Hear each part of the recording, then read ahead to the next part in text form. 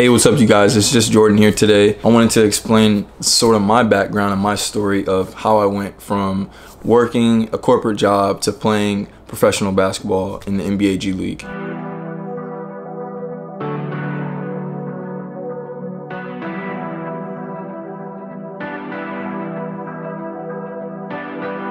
So basically my story is I grew up in the Dallas-Fort Worth area. I played high school basketball.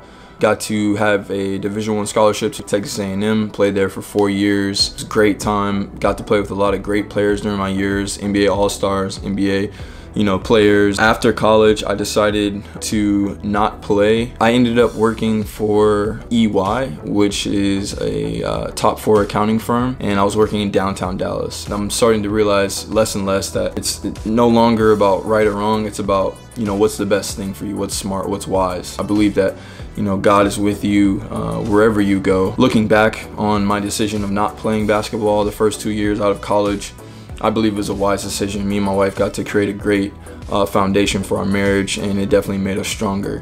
Got to be plugged into a great church and built some great relationships there the first 2 years when we were living in the Dallas-Fort Worth area. Within that first year of working, I actually started working out slowly after work. It was one of my good friends, Dadrian, and we would be shooting, working out, and that bug just kept on staying there, and I ended up doing an open tryout for a team called the Erie Bayhawks. So I went to an open tryout for them. I made the training camp roster, and I ended up getting cut at training camp. I had a chip on my shoulder going into that training camp, and I don't think it was rightfully so. I think I should have been more grateful to be there. I wanted to prove myself and kind of be not necessarily an alpha, but wanting to at least be demonstrative on what I'm trying to do. And I don't think that was the right approach to approach any tryout. So I ended up getting cut from that team in Erie, Pennsylvania, and then went back to work. That was really depressing for me, really sad. Actually went through some times where, I'll be up late at night just praying to God and, talking with my wife and trying to decide, hey, is this really for me? But once I got a taste of that life, and once I got a taste of, I think I can do this, I know what I need to work on, I started, working out again. I went back to work at that same company. They welcomed me back. Within that next year, it was that time again, around October, and I knew the tryouts were happening all across the country in G League gyms, and so I was just trying to figure out, who to try out with, and I definitely wanted to at least stay at home, so I wanted to try out with the Texas Legends. So I showed up, and there were about 200 people, guys who I'd played with at the Division I level, to guys that I've literally seen at gyms or never seen before in my life, who barely knew how to shoot a basketball. And how to stand out during that time was really interesting for me. I just wanted to play my game and be myself. And so I was aggressive, I was shooting the ball, attacking the rim, doing the things that I had worked on when I was, still working at my job. But at this time, I went all in. I put in a 30-day notice with my company, and me and my wife had moved from our apartment in Irving to my parents' house. This was the moment, this was the time that my life was gonna shift. And my wife had my back, my parents had my back, my friends did as well. And so I just wanted to go full force into basketball. And so what ended up happening was, at that Dallas Mavericks tryout, I didn't make it. And I didn't even make it to training camp, and I was really discouraged by that, because the reason wasn't because I wasn't good enough, it's just because I wasn't a good fit. Realizing that when you're trying out for teams or anything in life, you may not just be a good fit for that specific organization, but that doesn't mean that you don't belong. So I was a little bit discouraged by that. I had to wait another week to try out for another team. And honestly, my backup plan for not making the Texas Legends was to go to Canada and play in their league. I had already almost signed a contract with them, but wanted to wait one more week because there was another team that I wanted to try out with, and that was the Austin Spurs. What I ended up doing was, working out that whole week, not even thinking about trying out for them, but I knew that the tryout was there. And so I think the tryout was on a Saturday, and it was a Friday night, and me and my dad were up talking, and my dad was like, hey, just sleep on it, and if you want to go to the tryout, just let me know in the morning. And I just figured, if I wake up with that energy, and I know I need to go, we'll just do it. And so my wife told me before I went to sleep that you need to go, but I had to want it for myself. I woke up that morning and there was just a spark in my heart. Me and my dad drove down from Dallas to Austin. I didn't do a pre-registration, so I had to, bring a check to the gym to pay that $150 to try out. But what I didn't know is checks weren't allowed. So I was one of the last guys in the gym. My dad was just waiting in the car, finishing up some work.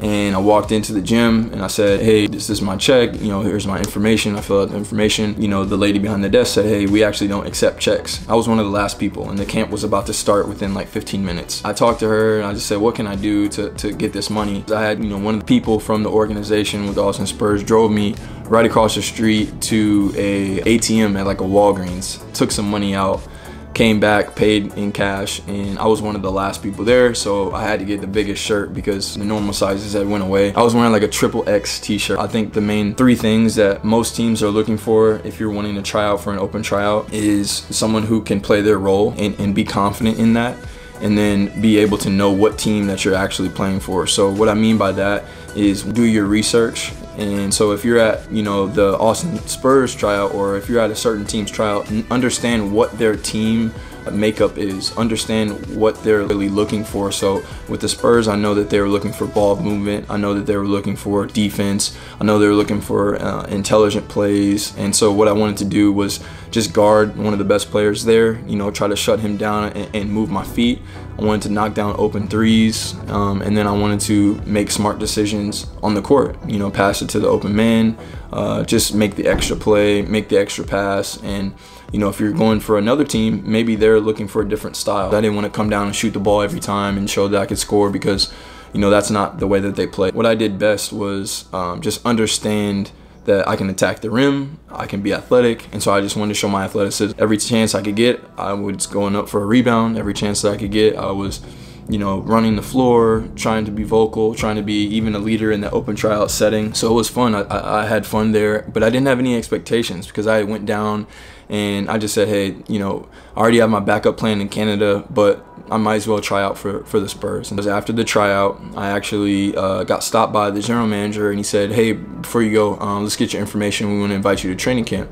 And it was so casual, but it was a very monumental moment for me, and good validation, honestly, of my hard work, and realizing that, man, the hard work does pay off. You know, made the team at training camp, and training camp is just a whole nother level up from the tryout, because, you know, those guys are all, you know, high-level players, and we're all competing for a slim number of spots, because a lot of teams, they already have their teams picked out. You have to really fit your role, you have to really do your research, and you have to really be confident in your own abilities. And so at that training camp, that first year in 2017, you know, I wanted to show those same things that I did at the open tryout. Be athletic, be vocal, be confident, you know, make the extra pass, play defense. It was fun, it was interesting. You know, I didn't know if I was gonna make the team or not. You know, one of my best friends in the whole wide world was on that training camp team as well, and that's Daniel Alexander. And we both were praying, you know, every night, because we were staying at a hotel, you know, just waiting to see if we were gonna, you know, make the team. You know, I wrote down on my list, you know, each guy, each position, and try to figure out, okay,